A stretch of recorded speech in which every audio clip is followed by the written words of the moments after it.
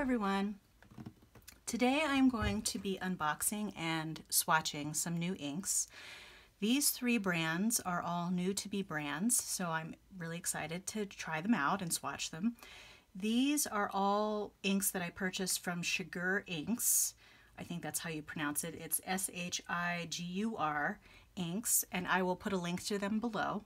I had not purchased from them before, and they had some brands that I had never seen before, which is why I purchased from them. So let's go ahead and get these open, and then I'll pull out my swatch book and we'll go from there. So I'm going to do this bigger box first. And this seemed like a fairly big box for, oh, okay, so, oh, they actually give you a little dropper. That's very nice. And then here's the bottle of ink, which is really pretty. So this ink name is, so it's Color Traveler is the brand, and it's called Time for Whiskey. It's sort of a golden orangey brown. And it looks like that's all that's in the box, but it does come in this very cute box with all of this fun stuff when you open it. Go ahead and put that box off to the side. And it is very nice that they sent the dropper. That's kind of cool. I've never seen that with an ink before.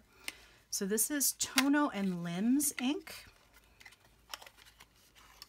And this is just number 4 is what it's called. So I'm going to put that off to the side as well. It goes that way. And that's not as exciting as far as packaging goes, but it's certainly better for the environment to have less packaging. And then this one is Vinta Inks. Oops. And this is an ink that a brand that I've been wanting to try for a while. And this is, the ink color is Perya, I think is how you say that. It's P-E-R-Y-A.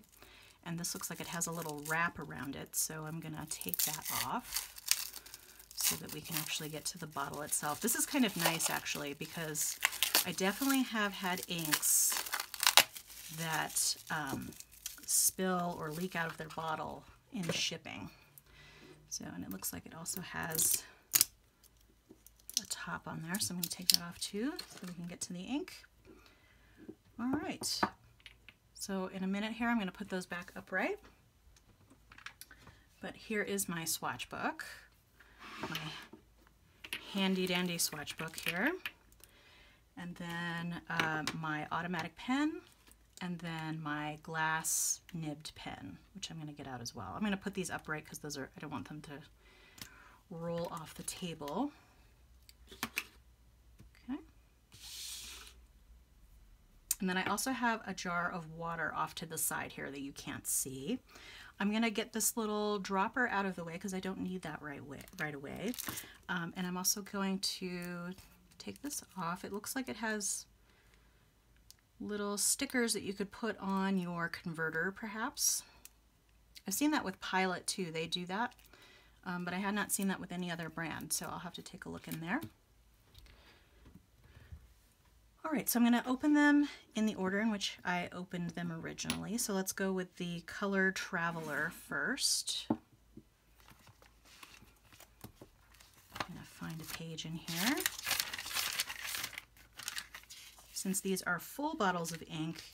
Okay, so even though there are 2 spaces here on this page, I am actually going to go to a later page because I don't want to have to wait for those 2 to dry before I go off to the other page. So what I'm going to do real quickly is I'll show you how I create these little divides on the page. I'm just actually going to do it on this side. So what I do is, because you can see the page before it, through the page, I just use that as a guide to where the lines need to be.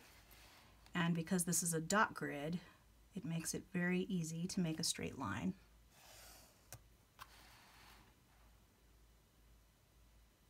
Okay. And then when I'm ready to swatch on the other side, I will just extend the line across. So that's fairly easy there.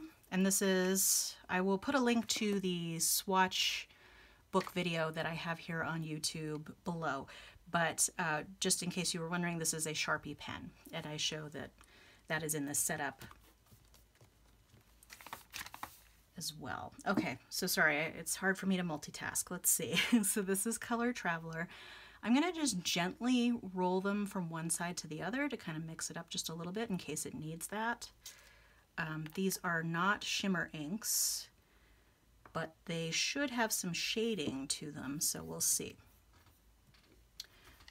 So I'm just gonna dig right in there. I'll move this closer so you can see what I'm doing. I'm also gonna have to move that to the side so that I can get my hand in there. Oops.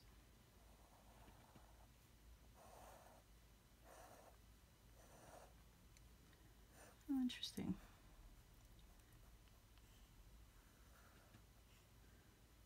That is beautiful. I based these purchases just off of swatches from the website that I purchased them from, and sometimes those can be kind of deceptive as far as what it's actually going to look like when you get it home. And part of that could be your monitor differences or how the photos were taken of the original swatches. So I'm just drying off, I'm rinsing off and drying off that automatic pen on the side there. And then I always do that. And this is Color Traveler. Time for whiskey. All right, I'm going to rinse that off too and dry that off. And that is a really lovely color.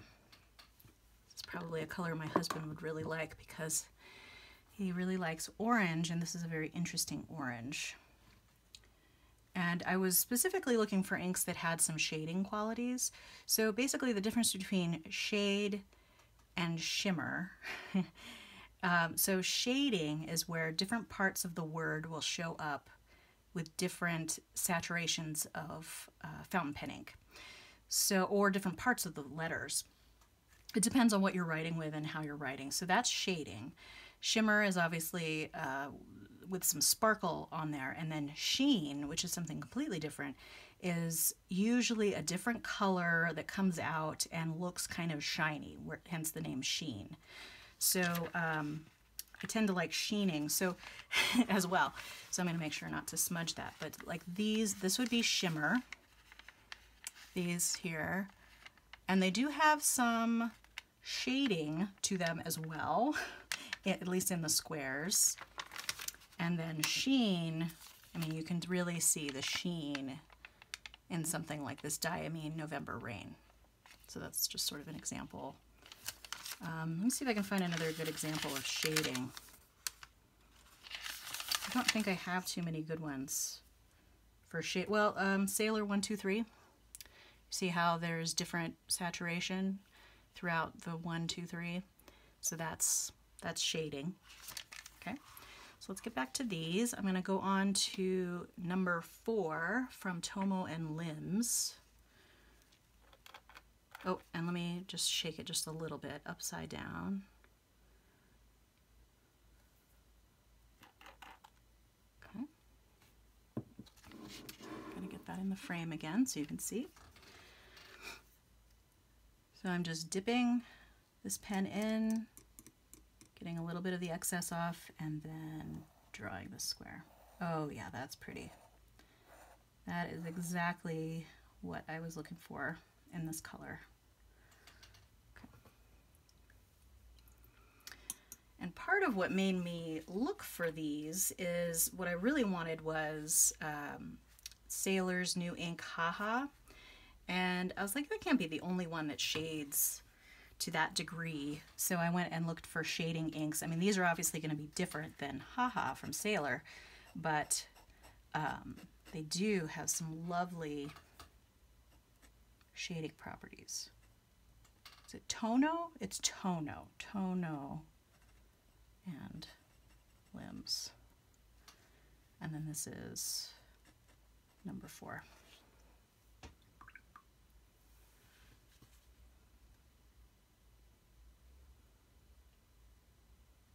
Yeah, that's a lovely color. I really like that one. Okay. jar that one up. And then for the last one, Vinta Peria, I think. And this should be a lighter blue. Tono and Limbs, the number 4, looks a little bit almost like a Payne's Gray to me, which is one of my favorite colors, so I'm not complaining at all. Okay, once again, dip and then swatch.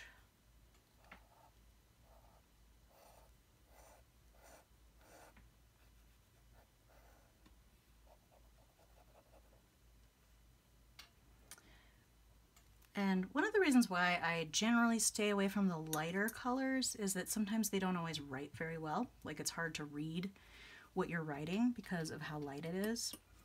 But we'll see. No, this is dark enough to be able to read.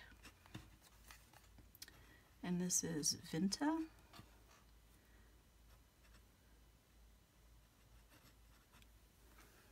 there's definitely some shading going on there. All right, so those are 3 lovely additions. And now I'll just let these dry, and there we go. And the full shading probably won't really be visible until, at least in the squares. You can already see, you can already make it out in the writing. I'm gonna raise that up a little bit so you can see. So you can definitely see that the tone of the color is a little bit lighter at the beginning of the word whiskey than it is at the end. This one does not have as much shading in the letters. You can see it a little bit. The L is a little bit lighter than the previous word, for example. This one is also not as dramatic. You can see, although you can see the P is very clearly darker than the R here, for example. And as this dries, you can see more of the different kind of nuances that will come out of that. All right, well, that's it for today. I will link the shop link down below and the link to each individual ink that I swatched today. And then I'll also leave a link to the video where I go through this swatch book. All right, so that's it for today. Thank you so much for watching. Have a great day. Feel free to like and or subscribe, and I'll see you next time. Thanks so much. Bye-bye.